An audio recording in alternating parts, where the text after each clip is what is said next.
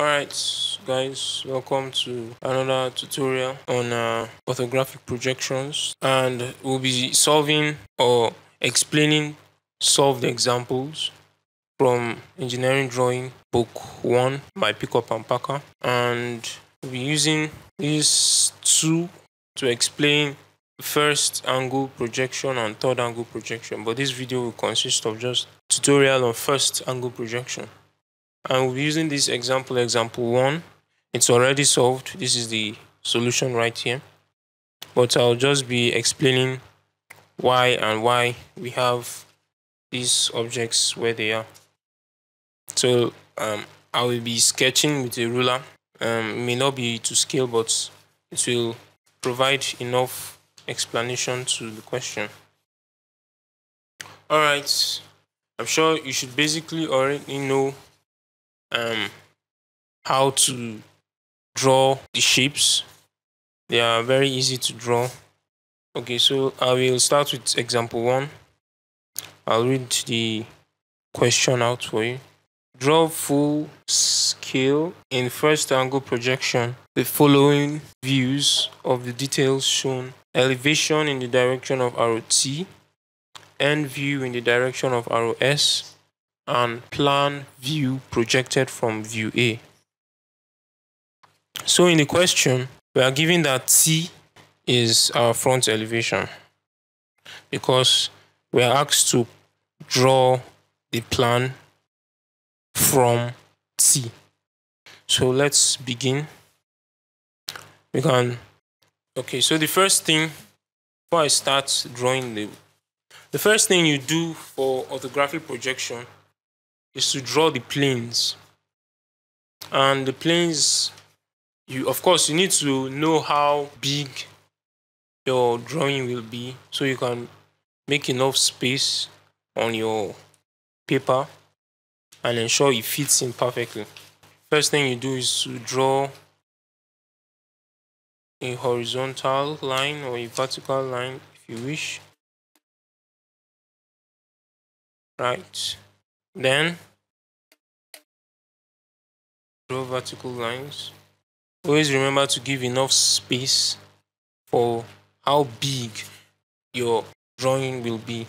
You can know how big your drawing will be by looking at the dimensions of your question. So let's use this as an example. Since this is our front elevation, that means the total length of the box our front elevation will be in should be 18 plus 12. So that's 30. So it should be 30 millimeters.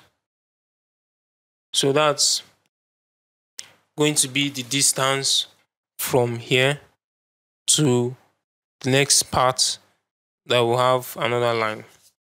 So let's take, for example, from here to where I'm drawing my line is 30.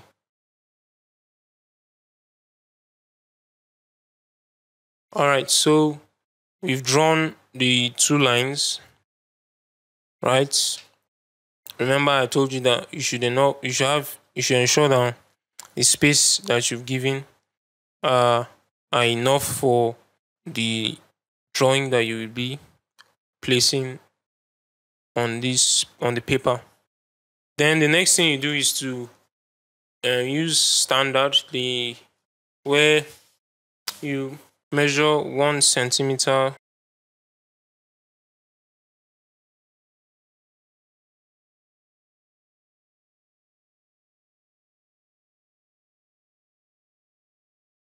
and then draw perpendicular lines and parallel lines through those measurements.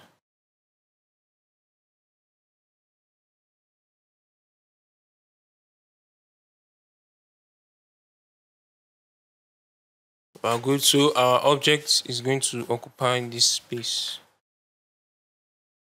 and this space, etc., etc. With this, you are ready to draw your orthographic projection of your object. So we have this object. So we can see, and we should be able to draw this out. We are looking at this way as our front elevation. So we have this height, this height, this length, this slanted length, this height, this height, this height, this height. They are all given in the question. You can see that the total height of this object is 40. So that's from here to here is 40. So we have all the information that we can use for drawing. So we start. I'm sketching this.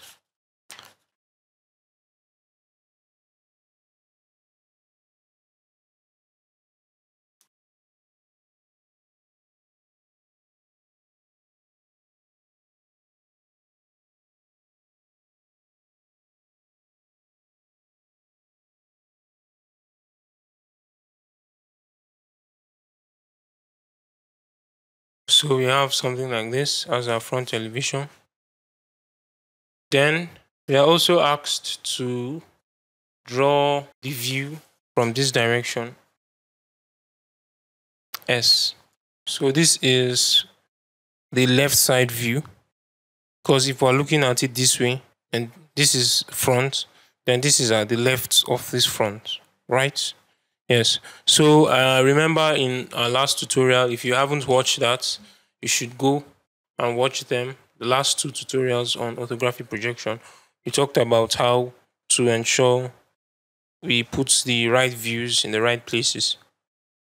So on the left side, this is our left side view. The left side view of a first angle projection. Remember, we are projecting this object in first angle. The left side view of the object is going to be placed on the right side of our front elevation on here. So that's why we have our front elevation here, and this is our left side view. So let's draw that. So the next thing you do is to project lines from your front elevation.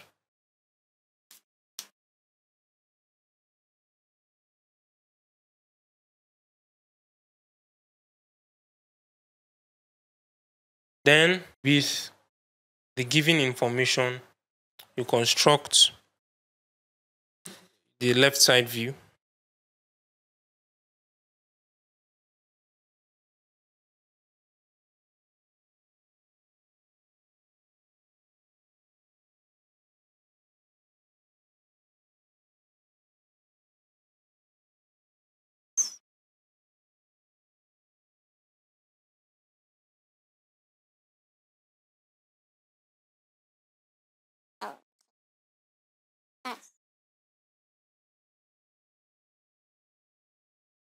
Yeah, so this is the left side view of the object.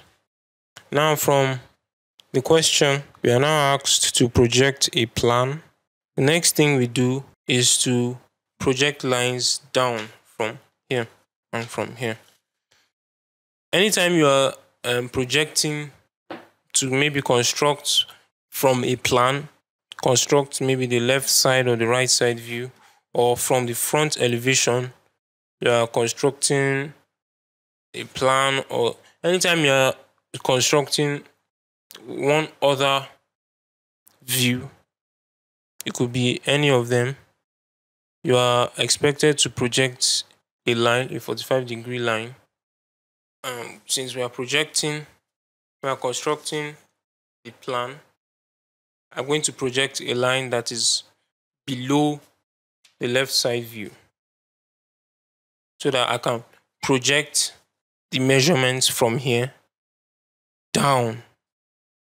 So if I have something like this drawn down, so this is the 45-degree line that should be drawn down.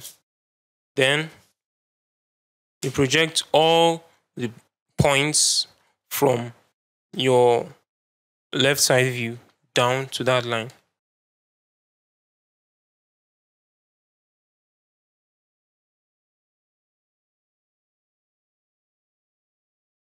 Right, so we have that. Then from here, you extend out. You should remember that all these lines you are drawing should be parallel to each other so that you can have a straight, perfect work. Okay, because this might not be perfect 45-degree and I'm sketching, but ideally, this object is actually meant to be pushed to the last of these lines. Okay, so we have this. Then you project all the points from here down to.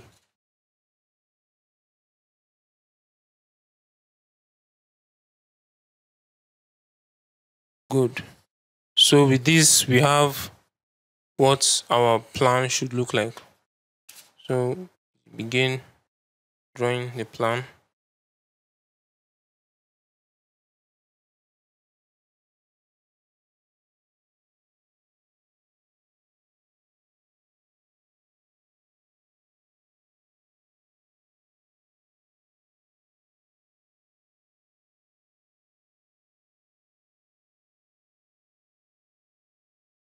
You should remember to always keep making reference to the original object as you draw your your views so that you can ensure you know which lines are hidden and which lines are not hidden.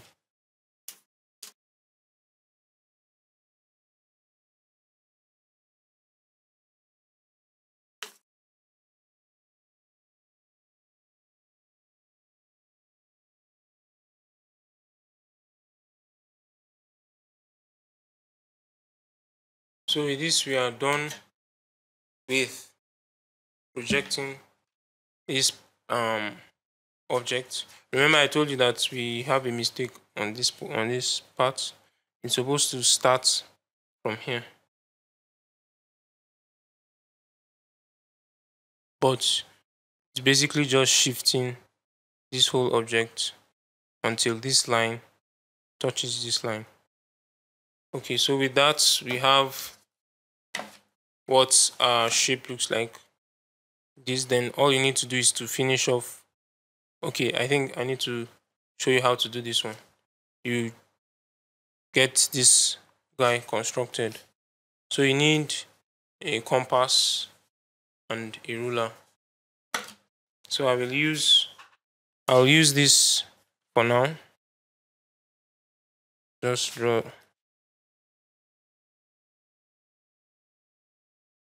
circle and an inner circle.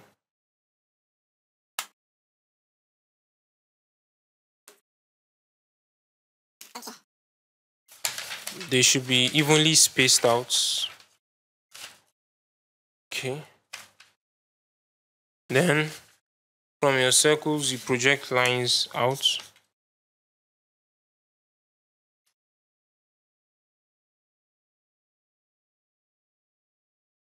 And you project your center line out too.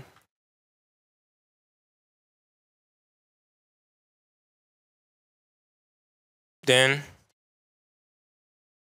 you draw a trapezoid.